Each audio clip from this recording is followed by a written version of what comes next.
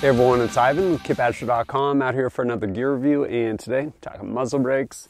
This one right here by Walker Defense. It is the Nero 556 brake. What is it? It is a muzzle brake, and it admittedly looks kind of different, quite a departure. In part because, well, twofold. One, when they set out to make this, they were like, hey, how can we make the best muzzle brake with respect to recoil mitigation for a gun, and ended up using a bunch of like computer fluid dynamics stuff as far as like how is the best way to vent these gases coming out the end of the barrel so that the gun doesn't move. And they came up with this design.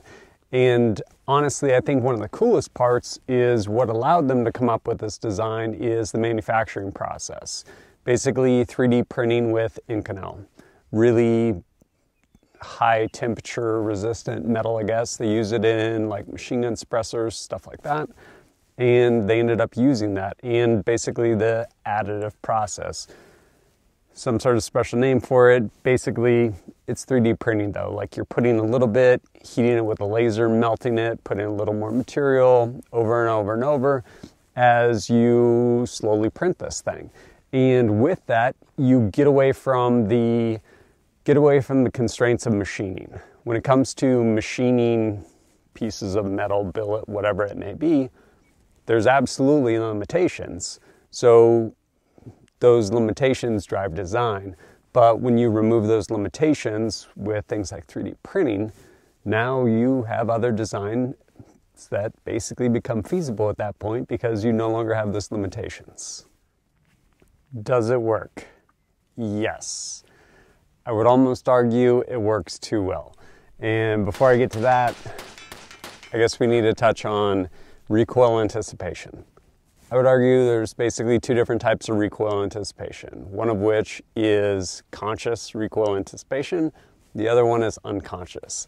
So if you are going to break a string of rounds really quickly, then you end up anticipating recoil, knowing that the gun's going to recoil so that the rounds actually go where they want without having this like huge string of rounds vertically, because you're just like bam, bam, bam, bam, bam, bam, bam, not anticipating recoil, right? But then there's the bad part of it, which is unconscious recoil anticipation, where you're like, all right, I want to shoot this, and that's not so good. Because then you end up basically dropping rounds down. It happens, I still do it sometimes. But two different types of recoil anticipation. This arguably works so well that with conscious recoil anticipation, like, okay, I need to basically help try and mitigate the recoil from this gun as I'm shooting this quick string of rounds. You end up basically driving this gun down. So rather than no recoil anticipation and this thing coming up, when you add some recoil anticipation into it, you're basically driving the muzzle down in conjunction with the braking ability that this Nero 556 is doing, which is kind of crazy. So much so that on their website, it literally says like bold, like, hey, try and just hold this steady without putting any input on it. Because if you have conscious recoil anticipation, your muzzle is actually getting pushed down with a really quick string of fire. Kind of crazy. What are my thoughts? How have I used it? Well, I've used this on a number of outings to the range, putting rounds through it, and I think it's pretty amazing. Two different fronts. On the one hand, the fact they were able to basically map this out with a computer and be like, hey, what's the most efficient way to vent these gases to mitigate recoil? And then two, the technology used to actually print this. Like, that's incredible. I think it's really, really neat, just the way they approach that problem. As far as practical application, my use for it, I don't know.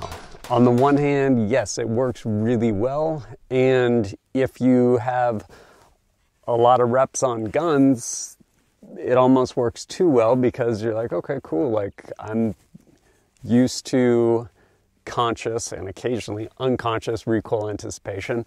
And this honestly works kind of against that in conjunction with, and drives your muzzle down rather than keeping it flat, unless you make a very conscious effort to just be like, okay, I'm just going to hold this and break shots, which can absolutely be done. It's just kind of remapping, like in your mind, fast strings of fire, at least for me anyway.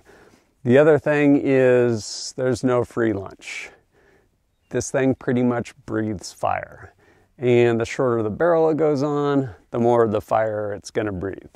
This right here is a 16-inch barrel, and it still breathes fire. But it definitely works. Who do I think this would be good for? Someone that wants to go fast. Really, I think competition and just a fun range gun. To the end of competition, if this is on like your competition gun and you're always training with it, so you're like, okay, cool, no recoil anticipation, break those shots, great. If you're someone that kind of shoots a number of different guns with different muzzle devices, this may work against you in that it works so well. So then when you're actually using active, like conscious recoil anticipation, you're driving this muzzle down. I don't know. But outside of kind of those two things, if you're going to use this where there's consequences, like potential of someone shooting back at you, would not be my first choice. Massive muzzle flash, let alone if it's into like twilight hours or like, God forbid, in darkness, huge muzzle flash.